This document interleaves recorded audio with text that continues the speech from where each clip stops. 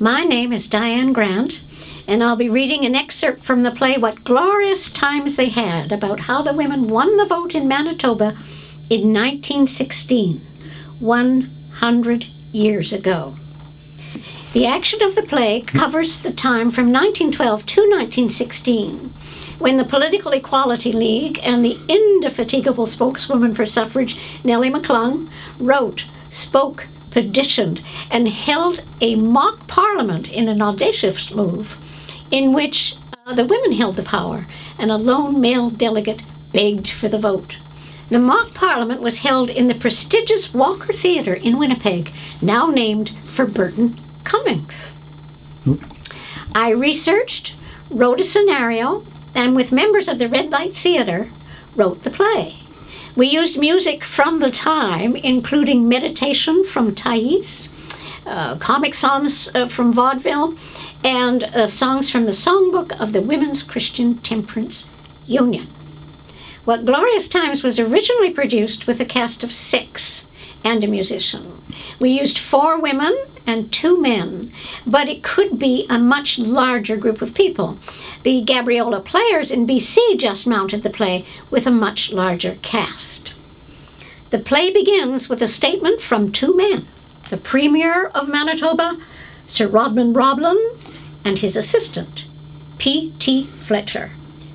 No woman, idiot, lunatic, or criminal shall vote. Election Act, Dominion of Canada. Then the spotlight comes up on Nellie McClung, who is speaking to an audience.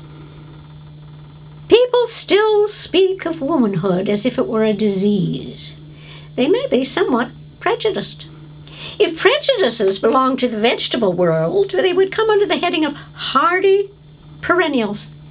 Will grow in any soil, bloom without ceasing, require no cultivation, better if left alone.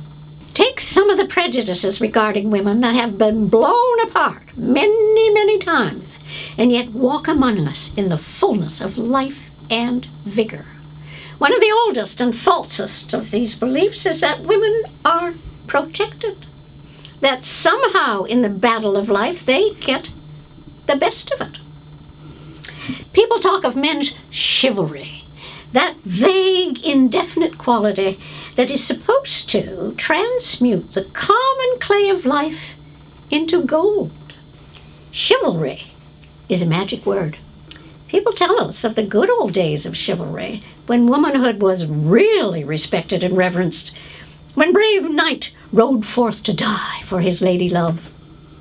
But in order to be really loved and respected, there was one hard and fast condition laid down to which all women must conform. They must be beautiful. No getting out of that. They simply had to have starry eyes and golden hair, or pale, white, and haughty brow, and a laugh like a ripple of magic. Then they were all right, and armored knights would die for them, quick as a wink.